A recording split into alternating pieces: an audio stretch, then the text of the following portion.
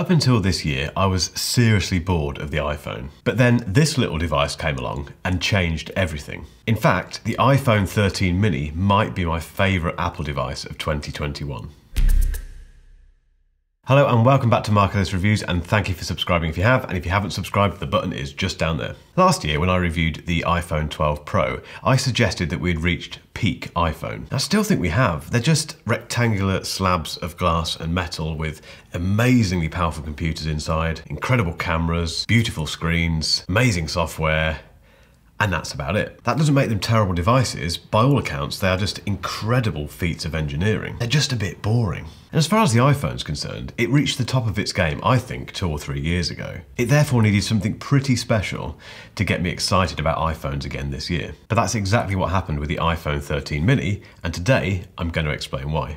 I'm going to start with the battery because I know that the iPhone mini series, since the iPhone 12 mini, the biggest concern people have had has been about the battery in this thing. Now, I never had an iPhone 12 mini, but pretty much all of the reports and reviews suggested that the battery was pretty much subpar. Now, with the iPhone 13 mini, I want to completely get rid of any concerns that you might have about the battery straight away, straight off the bat. There's nothing to worry about. It's a really good battery. In fact, the only time I've had any problems with it is in this studio when I was first moving in, and for about 2 weeks I didn't have proper Wi-Fi here, so I was relying on a 4G connection, which in this building is pretty terrible. And that meant this phone was spending most of its day trying to find a 4G signal, which is a complete battery killer. All sorted now, got Wi-Fi here, and it's back to normal. And normal for the iPhone 13 mini battery, for me anyway, means that I end the day with about 20 to 30% left. That's absolutely fine. Great even. What do I do with it? I use it as a phone, really. Not to make many calls, to be fair, but I use it for checking email, checking social media, taking photos, listen to music, listen to podcasts, all the normal stuff you do with a smartphone, I do with this.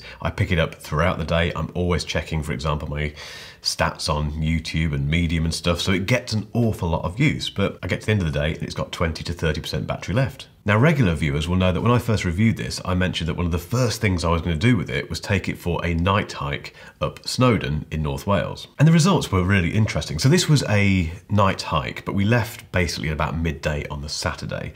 And so at 12:30 on the Saturday, the iPhone 13 mini came off its charger, had 100% charge, and immediately I put it into battery saving mode, or low power mode, whatever they call it. I always do that if I'm going to be away from a charge for a long time, simply because I've just always done it. So this is standard practice for me on long days or nights out. So 12:30 p.m. on the Saturday, 100% charge, into low power mode, and off we went to North Wales. Basically, to cut a very long story short, by 5:43 a.m. on the Sunday morning, this phone still had 29% battery left. And bearing in mind, it had been on since 12:30 p.m. the day before. I'd taken lots of photos with it. I'd used it quite a bit. There was no Wi-Fi anywhere, so it was hunting for signal. Yes, it was in low power mode, but I don't think that's bad performance whatsoever given the conditions. So as mentioned, I never experienced the iPhone 12 mini's battery issues, but if you're worried about the same thing happening with the 13 mini, don't be. My experience with this phone, and not just mine actually, other people I've spoken to on my Discord server, comments I've seen on this YouTube channel, they all seem to be saying the same thing, which is the battery is absolutely fine. Don't sweat it. Now, the other reason that I love this iPhone 13 mini is because it appears to be a very tough little phone. Quick caveat, I'm not suggesting that you mistreat your phone or be, kind of careless with it at all, because they're still made of glass and stuff that breaks. But I've had 2 instances with this where it has survived fairly significant drops completely unscathed. Now, the first incident happened on a treadmill where I'd basically put my iPhone on the little ledge thing on the treadmill and put a towel over it or around it and completely forgot it was there. Did my run, came off the treadmill, had some water, came back onto the treadmill, grabbed the towel and pulled the iPhone off with it. The iPhone fell off, bottom first, on the treadmill surface. Not an ounce of damage, no broken screen, nothing. The second incident happened in the toilet, so bear with me, it's not disgusting, don't worry. Not really. Basically, I walked into the bathroom, I placed the phone on the top of the towel rail, which looks quite safe because it kind of angles the phone down against the wall. So I left it there and then for some reason turned around and batted the phone off the towel rail.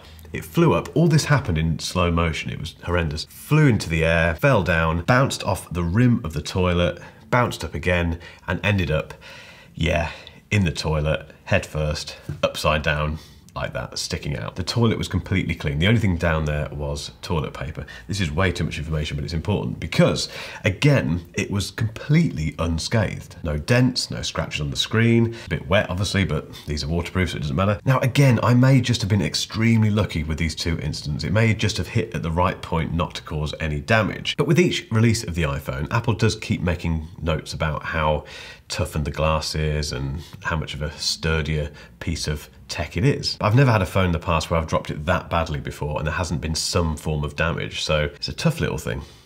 Very quick note on the camera. I've always been a little bit cautious about iPhone cameras. They've not always been that fantastic. Quite often they don't look too bad on the iPhone screen, but when you blow them up, because there's not a huge number of megapixels going on, they don't look that good. That's still the case. These don't have high megapixel counts, but they've done something with the iPhone 13 camera system, which has resulted in a camera that is just epic for still photos. I barely use it for video. I'm not really going to talk about video in this video. The cinematic mode thing is really cool. It's a bit of it feels a bit beta-like at the moment. It needs a lot more refinement. But when it comes to still photography, this has absolutely blown me away, particularly during a recent trip to Canada where I took a few photos, which I'll put on the screen now. This one in particular was taken, I think, at about 6 AM in the morning. I'd just been out for a run and I was about to cross the road and I just spotted this quite interesting scene with all the reflections on the wet surface of the tarmac and the lights in the distance. I just very quickly got the phone out, snapped away, and that was it. The only thing I've done to this photo is straighten the horizon slightly. I've not done any other edits whatsoever, and it is easily one of my best photos I've ever taken. I'll put a few more on the screen now. I was just massively impressed with the photos this thing was able to push out. So again, whatever they've done with the camera system in this phone has reignited my love, I suppose, of smartphone photography. I realised something the other day, which was that I've not even thought about buying a case for this iPhone. And you've probably seen during this video with me waving it around, there's no case on it at all. It's completely naked. Now, I do normally put my phones in cases, but I don't really like doing that because you miss out on the whole industrial design. I like having the phone as it was intended, really. But for whatever reason, I've just not felt the need to do that, so I've left it naked. And I think there's a couple of really interesting reasons for that. One of them is the size. Now, I talked a lot about this in my review, so I won't ramble on about it too much now. Suffice to say, the size of this iPhone 13 mini is just perfect for me. It's not for everyone. A lot of people like the Pro and the Pro Max. I get that completely, but I'd had enough of big phones. And just the ability to hold this in one hand and still operate it without having to move my thumb around too much means that I just feel much more confident that I won't drop it. So having it naked doesn't feel like quite as much of a risk as it was with the 12 Pro. The other reason is this. This is the MagSafe Wallet, which, if you're not aware, attaches via magnets to the back of the iPhone. It's designed to hold 2 at a push 3 cards, which firstly is fantastic because it has completely got rid of my old-fashioned wallet, which was always a bit of a pain. I was always misplacing it and it was always a bit bulky in my pocket. So to have only 2 cards that I can put into a wallet has really forced me to think about what cards I take out with me. And all I have in there is my gym card and a credit card. That's it. I use Apple Pay for everything these days, so I don't really need a proper wallet. The other reason this is so great is because once it's attached, it acts as a kind of case. Granted, it doesn't do anything to the sides of the phone or it doesn't protect the screen at all. It literally only covers this part here. But for me, that means I can happily place this on any surface like that without worrying about it. And it also adds a bit of girth or depth to the actual device, so it makes it a little bit more comfortable to hold and gives you a little bit more grip because of the leather surface on here. And yeah, without the MagSafe Wallet, although it, like I said before, it's very comfortable, there's still the option to lose grip of this because it's still quite a slippy phone, but this adds something to it. It makes it a little bit more bulky and just makes me feel much better about walking around with this. I was so surprised when this turned up and just how quickly I fell in love with it. It comes with me absolutely everywhere. It's always attached to this phone. And the other thing is, with the size of the iPhone 13 mini, I think this is the best fit for these kind of MagSafe accessories. Because if you attach this to, for instance, the 13 Pro, it doesn't sit completely flush with the phone. Whereas on the iPhone 13 mini, you can probably see there, it fits square all the way around. There's no gaps apart from at the top, obviously. There's no gaps around here, and it just looks made for this phone. Honestly, this has completely knocked me back when it comes to how good a companion it is for the iPhone 13 mini. I think without that, I'd still love this phone, but it just completes it for me.